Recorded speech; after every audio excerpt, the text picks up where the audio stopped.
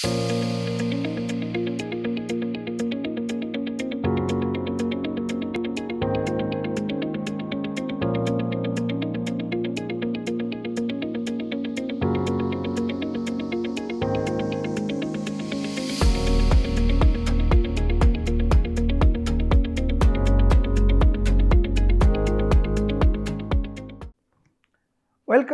So, in this lecture we are going to talk about trajectory based current mode control design for proximate time optimal recovery. So, this lecture, if you recap, in our previous lecture we talked about time optimal recovery in a buck converter, and in this lecture we want to see how the current mode control can be designed by using a time domain approach, so that we can approximately or nearly achieve that time optimal recovery using a closed loop control. That is one of the objectives. So, in this context we will also talk about large signal PI controller design, tuning in current mode control buck converter, and finally we will try to identify what are the practical limits and constraints on controller gain selections. So, now we are going to start with the trajectory behavior of a boost converter, in which here we are drawing x axis is the output voltage and y axis is the inductor current, and here this particular trajectory, these lines indicate these are the trajectory, the family of curves. This is the on state trajectory, on state trajectory, on state trajectory, and these are the off state trajectory, off state trajectory.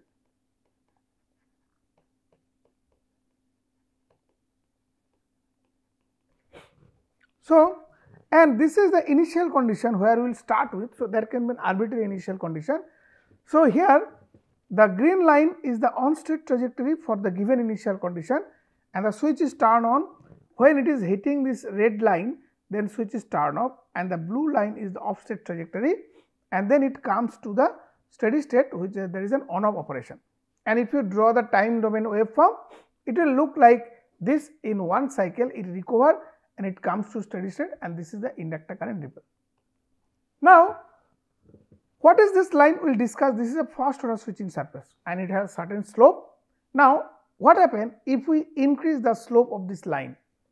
That means this was the earlier case, now we will increase the line slope. If we increase the line slope, you will find the equivalent current waveform.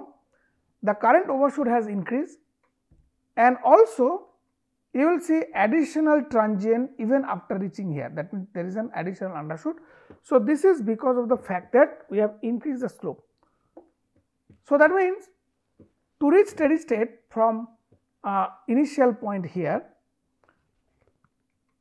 can we achieve in one switching action? That means after one switching, can we reach there? And then whether this surface, is it a linear surface, straight line? How then, if it is a straight line, then what is the optimal slope? So, if we increase the slope, then what happen? The higher slope, more current overshoot, voltage undershoot, and very high slope, there can be inductor core saturation or voltage might collapse. Now, we want to link that how this switching surface is linked with our controller. So, one of the link is that this switching surface can be written as, because you can see the y axis is the output voltage axis and x axis is the inductor current axis. So, this straight line can be written as some gain into current loop error current, where this is the average current, some gain into voltage error. And if you normalize Kc, that means you divide Kc, because they are equal at the point of transition, then this Kp is nothing but, so this Kp is nothing but Kv by Kc. So, that we have 1 degree of freedom, and this Kp is my slope, this is the slope of this line. So, this equation indicate what? This equation indicate that this inductor current is compared with this rest of the quantity, it is here, and at the point of switching they are equal, and that is becoming 0, that is the switching law. And what is this? You can see there is a proportional control into error voltage, which is contributed by this term. So, if we use a different color, so this is the term which is here, this particular block, and this is a term which is here. And what is IL average for boost converter? The average inductor current is a normalized gain into load current. And what is that fact? So, this normalized gain, that means if we want to normalize the load current in terms of the average current, it will be Kn will be equal to V0 by V in, and if you multiply, then you will normalize the load current. So, that means this term should carry some sort of load feed forward with normalized. So, this is the normalized, that means we have represented this. That means if we increase the slope, so this is a test result. If we use a smaller slope, then it is not recovering in one switching cycle. If we increase the slope, it is more or less recovered in one switching cycle. So, this is a test result, and if you further increase, there will be a further current overshoot, which might cause more like a inductor saturation, or it can increase the current overshoot, and also it will cause some voltage undershoot and overshoot. So, as a result, it may take longer time. So, what are the tuning objective?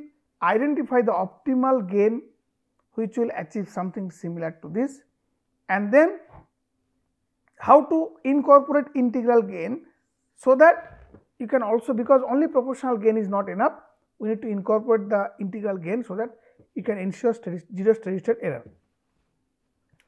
So, now we want to summarize what are the process for linking buck converter, current mode control with phase plane trajectory, and how can we achieve those gains mathematically, what are the steps. So, if you look at buck converter, again this is a phase plane, output voltage in x axis, inductor current in y axis. So, initially it was running under one load condition, which is I0, and now the I0 has changed to I0 plus delta I0, and this blue line is the on state trajectory and the red one is the off state trajectory. And here earlier we saw just a one line for the intersection, but now we have introduced a hysteresis band of delta IH, so that our current ripple and the band will be more or less same. And now once it hit this limit, then it turns off. When it hit the lower limit, it turn on. So, by that way this periodic behavior will be retained, and this is under steady state, it will achieve something like this kind of current ripple. So, what is the equation of this dotted line sigma equal to 0? So, it is again we have discussed in the normalized sense, it is IL minus Iref plus Kp into V0 minus Vref, where Kp is the proportional gain and Iref is in the buck converter, it is the average inductor current, which is nothing but the load current. And if we incorporate this hysteresis band, then we can figure out how can we get sigma 1 and sigma 2 equation, which are nothing but the same, they have the same slope of sigma, parallel line, but with a separate, then we have introduced a hysteresis term. And these things are discussed in detail in lecture number 50 in our earlier NPTEL course, which is a control and tuning method. Now, this is the equation of this particular dotted line, and if we take the sigma 1, there will be a hysteresis band, sigma 2 there is another hysteresis band, again this is discussed. So, now you see the surface looks like here, if we remember our earlier, at the point of switching, if I take this term right side, so I will get IL equal to Iref plus Kp Vref minus V0. So, and what is Iref? This is a load current feed forward. So, if you recall our earlier for the buck boost converter, we have shown that if you put a comparator, so comparator will compare our inductor current, and this is a comparator, and then we have the load feed forward, that means this is our load current. So, here it is equal to load current plus, so this is an addition term, plus we have a proportional control, and then we have the error voltage. And what is error voltage? It is Vref minus V0, that is it. So, it is a current mode control with load current feed forward, but only proportional control may not ensure zero steady state error. So, that is why we are modifying the sigma, the Kp into V error that we have discussed, and if we take this term out, that means if we rewrite this equation, what was our sigma? If you rewrite everything you take, that means it is IL minus I0 and it is equal to 0. So, you can multiply a negative sign, that means sigma equal to 0. If we even multiply with a negative sign sigma dot, so it will be just rearranging. This is now I0, which was the reference current, this is a current feedback, this is the integral gain, we have added an extra term, and this was there because this is like this Kp into this error voltage term. So, it will look like a proportional PI controller in current mode control with load feed forward. Now, we have to tune, we have to obtain this proportional gain and the integral gain, that is the tuning objective.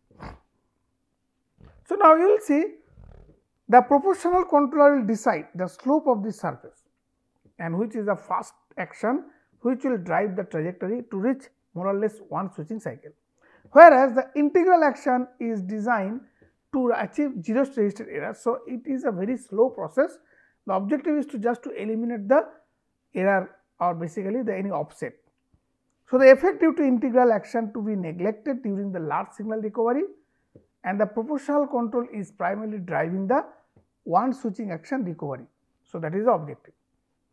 So, next integral, that means integral gain, since it is a slow process, it is neglected during large signal transient, but it has actually effect when it comes close to steady state. We want to eliminate that steady state error. So, that is why we are designing the integral gain using the small signal model. So, in the small signal model, if you recall, lecture number, that means we are talking about PI controller design, and if you go back to the current mode controller design, we typically choose the integral gain to be crossover frequency by Fm into Vin, and crossover frequency we can take 1/10 of the switching frequency, that means Fs W 2 pi that by 10, which is nothing but 2 pi by 10 t, and this is here. And what is Fm? Here, if you recall that we talked about the modulator gain in current mode control with a ramp compensation, it is 1 by MC plus M1 into T, where M1 is the rising slope of the inductor current, rising slope of IL, and MC is the ramp compensation. So, if you recall in our earlier NPTEL course, Ridley model we have discussed, where the Fm, the modulator gain, can be shown as 1 by MC plus M1 into T, and this is if you go to Ridley model, that means if you go to Ridley model, you will get the modulator gain 1 by MC plus M1 into T. Now, so Ki can be written as, if you substitute 2 pi MC plus M1 by 10 V in, if you substitute all this, and then so that we can get the integral gain from small signal model. How do you get proportional gain? So, the proportional gain can be derived by using the phase plane geometry, where we need to achieve the transient in one switching action. Here we will consider the load will start from the initial load current I01 with Vref. So, we are neglecting the effect due to ripple in this derivation, as if it is starting from this point, then it hit this point where the current is I1 and V1, current and voltage, and then it turns off the offset trajectory, it takes I02, this point is my I02 and Vref, that means the current is I02, voltage is Vref. So, this method of derivation is discussed in lecture number 15 in our earlier NPTEL control and tuning method. So, I am not discussing detail, I am just summarizing the result. So, if you take a current mode control, buck converter, current mode control implementation, we are using a load current feed forward with a normalized gain of Kn, feedback gain H. So, here GVC, the voltage controller.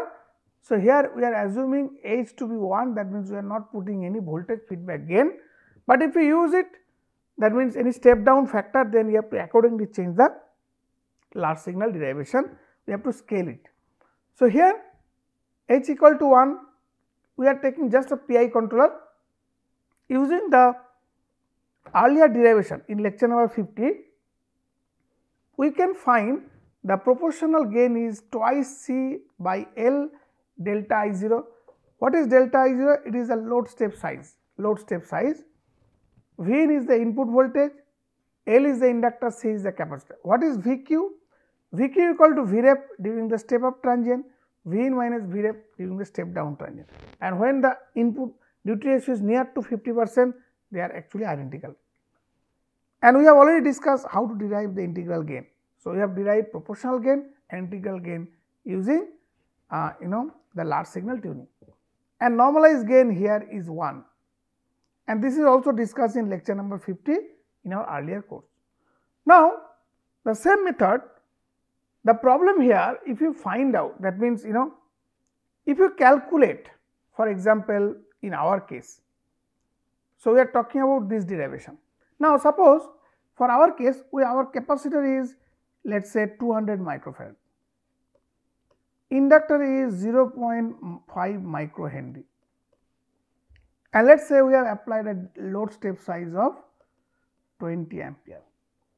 Then what is my K optimal gain proportional? It will be twice 200 divided by 0.5 into 20, and it is Vin into Vref.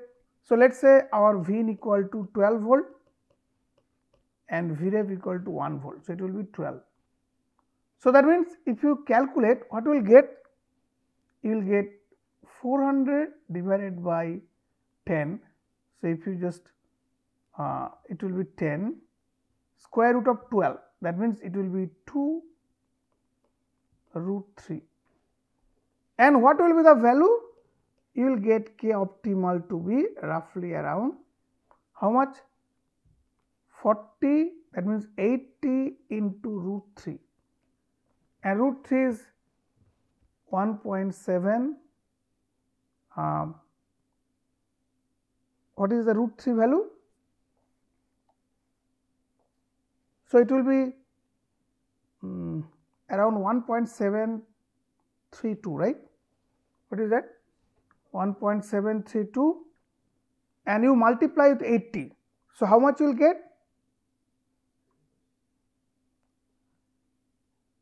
So, around 130 to 140. Yeah. So, it is around 130, roughly around 130 like that. So, it is a very large gain, and we will see this large gain may lead to instability. So, that means what we want to mean, the derivation of this large signal model gives us a large value which the system may not tolerate, and it can be, there can be large overshoot, undershoot, or it may be unstable. Then the next step, so we have discussed this. Suppose we have a gain limit because we want to implement this controller using analog, but our proportional gain should not exceed 20, and here we got around 130. So, which is not acceptable. Then what to do? We remember the sigma. What was sigma? It was, if you remember correctly, it was Kp. What was sigma? It was Kp into V error, Ki into error dt plus, what is that? I0 minus IL, and this will be 0 at the point of switching. Now, at the point of switching, we can always normalize. So, suppose the whole term I multiplied by, that means what I am saying, I multiplied by some some fraction kf. Let us say I set kf to be 20 by 130, which means whatever Kp we got, Now, this Kp, or this is basically a factor of attenuation. I want to attenuate this gain. So, I want to attenuate this gain, is a factor of attenuation. Then what is this attenuation factor? So, this attenuation factor will be 20 by 30. So, all values will be attenuated. That means my, if you multiply, then this Kp will be attenuated, Ki will be attenuated, and this current loop feedback gain also should be attenuated. So, everything will be attenuated, then it will resemble the same thing. So, this is exactly what we are doing. So, suppose I have a gain, upper range is 20. So, I want to find out what was my calculated optimal gain from the analytical derivation. I will find out the attenuation ratio by Kp by this actual. So, which was around 130, and this we want to get 20, for example. So, my attenuation factor will be something like, this attenuation factor will be 20 by 130.